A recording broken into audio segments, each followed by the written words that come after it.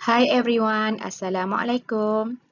In this video, we are going to continue with second order differential equations.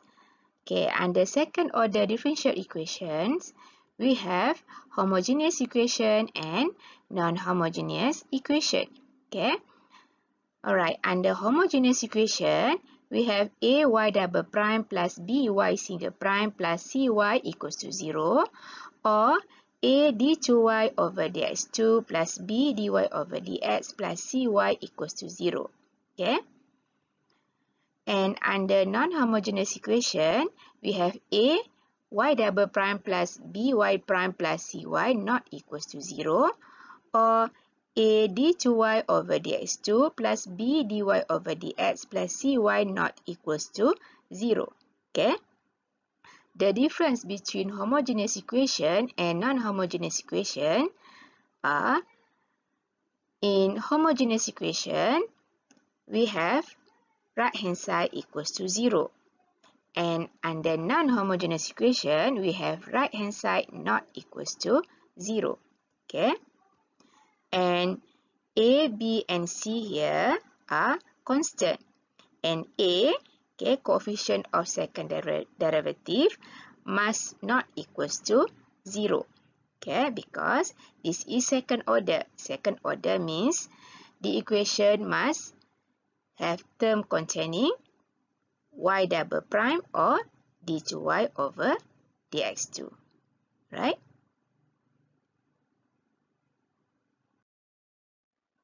Alright, now we look at homogeneous equation under second order ODE, which is ay double prime plus by prime plus cy equals to 0. Okay, and before that, homogeneous equation under second order ODE is totally different compared to homogeneous equation under first order ODE. Okay, so from homogeneous equation under second order ODE, which is ay double prime plus by single prime plus cy equals to 0, we can write y double prime equals to m squared. Okay, and we can write y single prime equals to m, okay, which is m to the power of 1. Okay, and we can write y equals to 1, which is m to the power of 0. Okay, so from m squared, okay, for y double prime, and then m or m to the power of 1 for y single prime, and m to the power of 0, which is 1 for y. Okay, so this is called characteristic equation when we replace y double prime, y single prime, and y by m squared, m, and 1 respectively. Alright?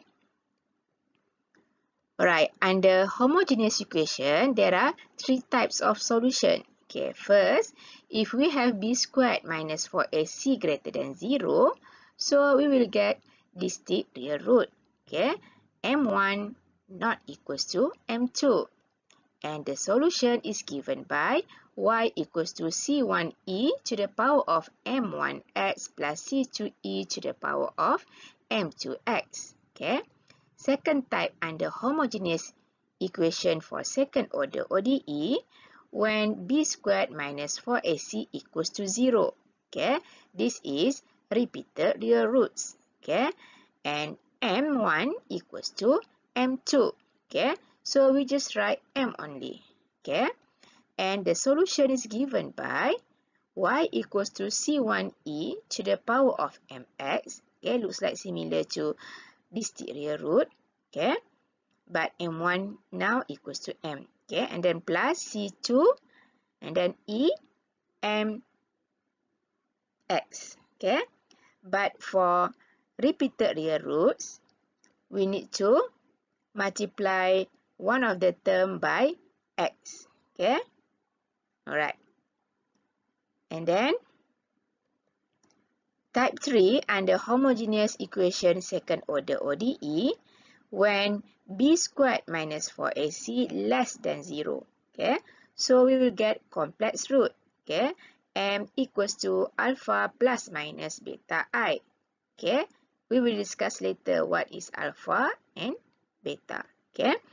And the solution is given by y equals to e to the power of alpha x c1 cos beta x plus c2 sin beta x.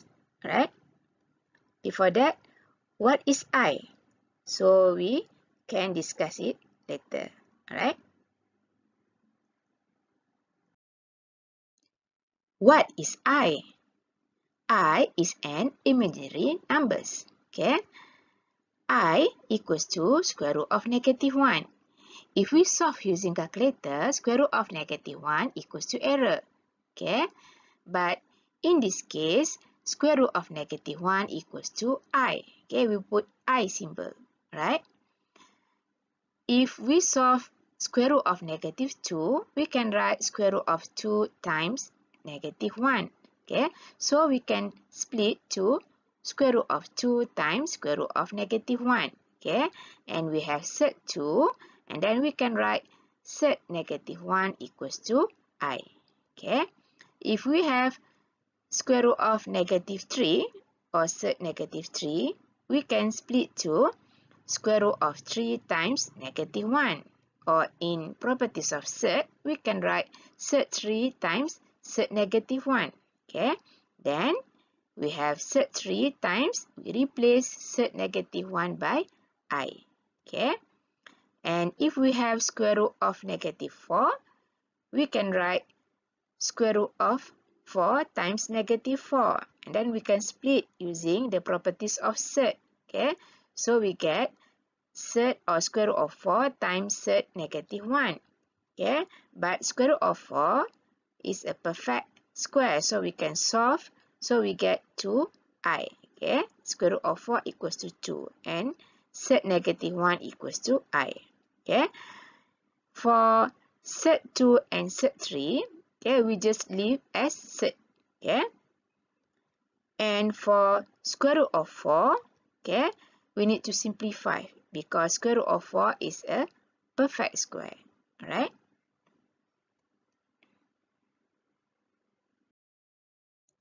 Alright, now we look at example 1 under distinct real roots. Okay, so the second order homogeneous equation y double prime minus y prime minus 2y equals to 0.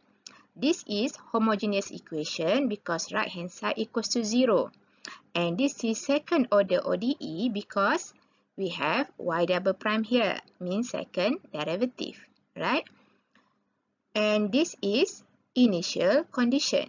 Okay, when x equals to 0, y equals to 3, and y prime equals to 0. Right? Okay, from y double prime minus y prime minus 2y equals to 0, step 1, we need to find characteristic equation. Okay, characteristic equation is m squared minus m minus 2 equals to 0. Alright, how to find characteristic equation? Okay, we replace y double prime by m squared. Okay, and then we replace y prime by m. Okay, m here means m to the power of 1. For y double prime, we replace by m to the power of 2. For y single prime, we replace by m to the power of 1. Or we can write m only, right? And then for y, okay, we can replace by 1. Okay, 1 here means m to the power of 0. Okay, and m to the power of 0 equals to 1. Okay, so we replace y by m to the power of 0, y prime by m to the power of 1, and y double prime by m to the power of 2. Alright? Okay, after that, we get quadratic equation. Okay, because the highest power of m equals to 2. Okay, and after that, we need to solve quadratic equation. Okay. Alright, if let's say the solution is complex root, we never use calculator. Okay, we need to use quadratic formula. Alright.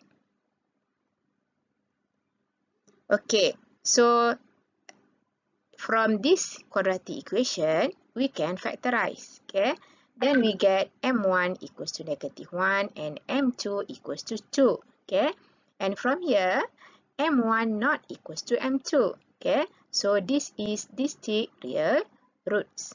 Okay, and then before that, we can also use this method, okay, to find whether this quadratic is distinct real roots. Okay, we also can use b squared minus 4ac.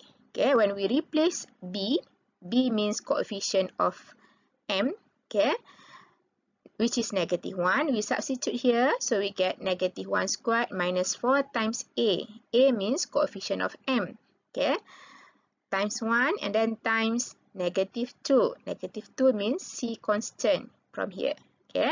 Then after we simplify, we get b squared minus 4ac equals to 9. 9 means greater than 0. So when b squared minus 4ac greater than 0, means this is distinct real root, okay. Or if we don't want to find the value of b squared minus 4ac, we also can directly factorize from here. Then from the answer, we get two different values of m. Okay, so from the difference value of m, okay, we can say that this is distinct real roots, right? And then step 3, we write the general solution based on the types of root. Okay, from here we have distinct real root. Okay, so the general solution for distinct real roots equals to y equals to c1e to the power of m1x plus c2e to the power of m2x. Alright. Then we can replace m1 equals to -1 and m2 equals to 2. Alright. Alright, so this is the final answer if the initial condition is not given. Okay. But now the initial condition is given. Okay. So after that, we need to find the values of C1 and C2. Okay, because the initial condition is given, right? So step 4, find y prime. Okay, because we want to apply this initial condition y prime, so we need to find y prime first. Okay, find y prime. Y prime means differentiate from the general solution. Okay, so from the general solution here, when we differentiate y, we get y prime. When we differentiate c1e to the power of -x, we still have constant c1 here. Then we just differentiate e to the power of -x equals to e to the power of -x. Then we differentiate -x, we get -1. So we can put in front here. Alright. And then plus, we still have constant c2. And then we differentiate e to the power of 2x. We have e to the power of 2x, then we differentiate 2x, so we get 2. So we can put 2 in front here, right? From the previous slide, we get y equals to c1e to the power of -x plus c2e to the power of 2x, and we get y prime equals to -c1e to the power of -x plus 2 c2e to the power of 2x, right? So we can continue with step 5. Okay? Substitute the initial condition x equals to 0 here, y equals to 3, okay, into y, because now we use initial condition y. Okay? So when we use the value of y, so we must substitute into y here. Okay?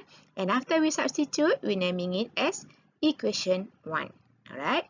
So from y here, okay, we substitute 3 into y here, okay, and then equals to c1, we substitute 0 into whatever x here, so we get e to the power of 0 plus, then we substitute, and then we have c2 here, and then e, and we substitute 0 into whatever x here, so we get e to the power of 0, okay, and e to the power of 0 equals to 1.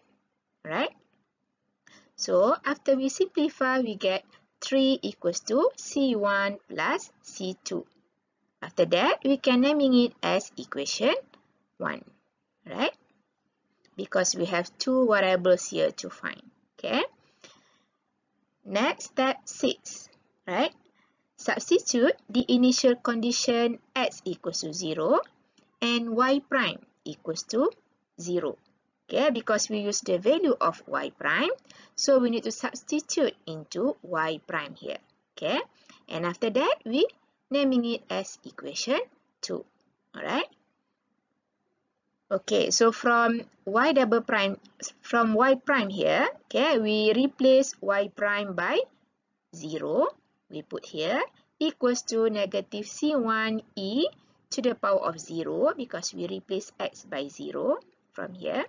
Okay, and then plus 2c2 and then e to the power of 0.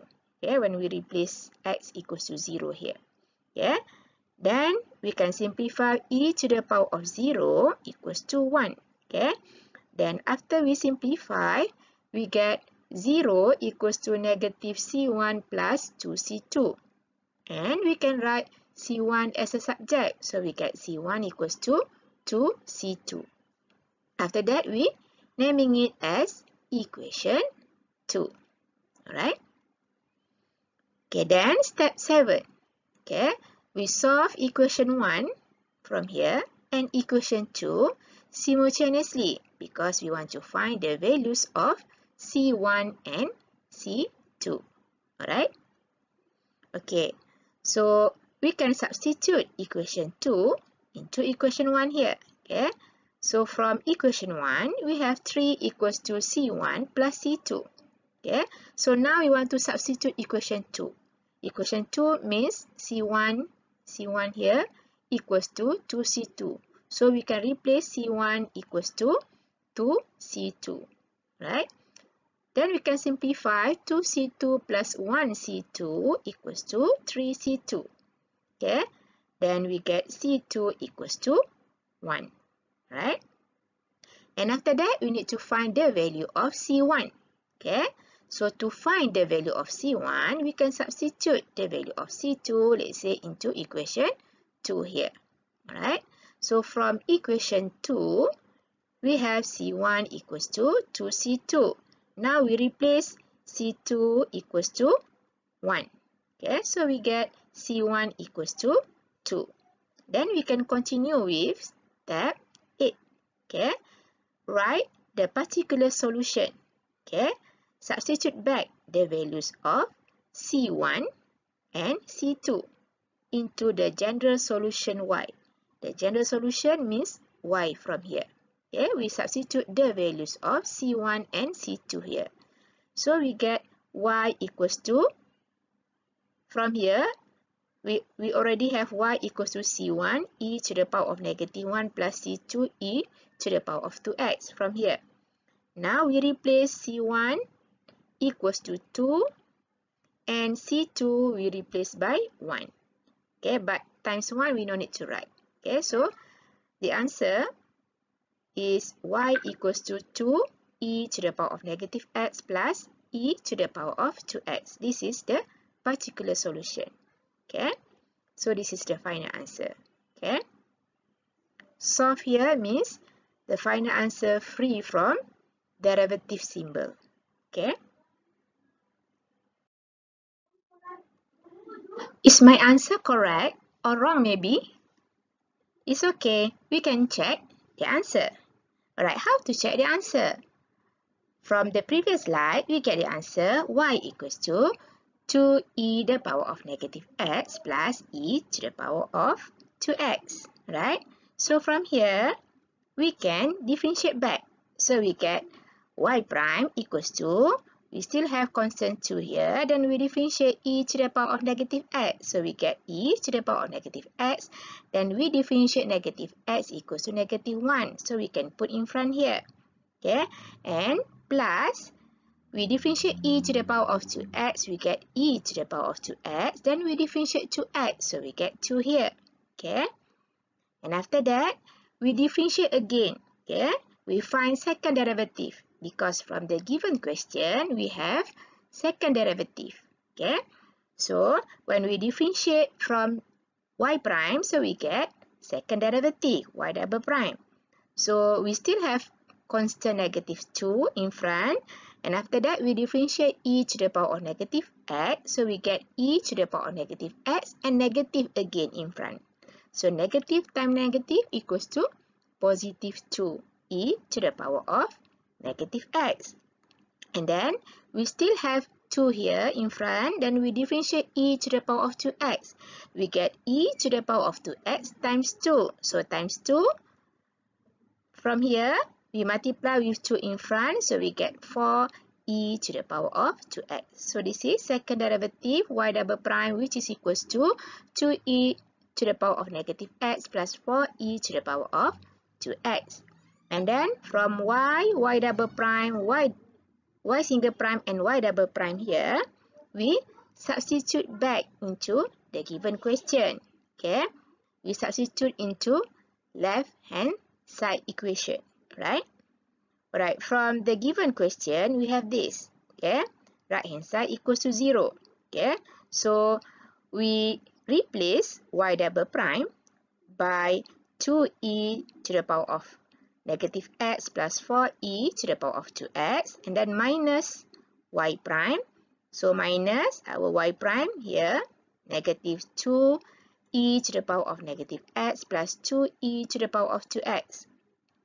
And then minus 2y. Okay, y means 2e to the power of negative x plus e to the power of 2x. Then we expand here and here.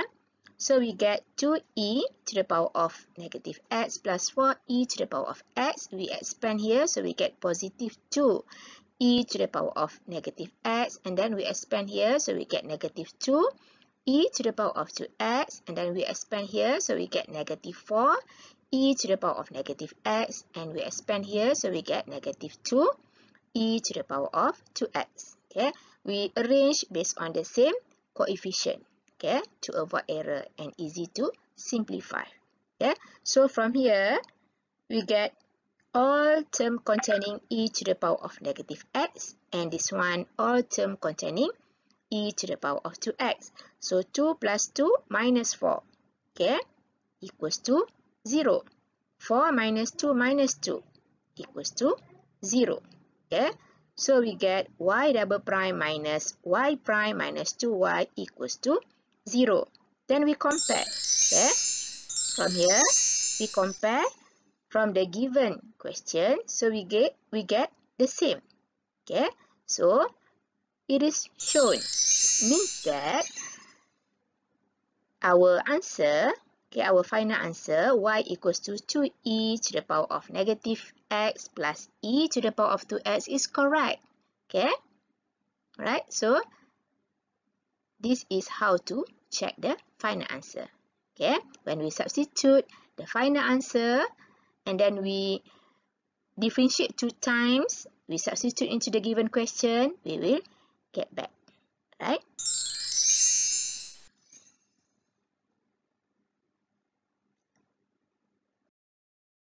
Coming up next, homogeneous equation b squared minus 4ac equals to 0, which is repeated roots, and homogeneous equation b squared minus 4ac less than 0, which is complex root. Okay? Thank you for watching. Stay tuned. Bye. Assalamualaikum.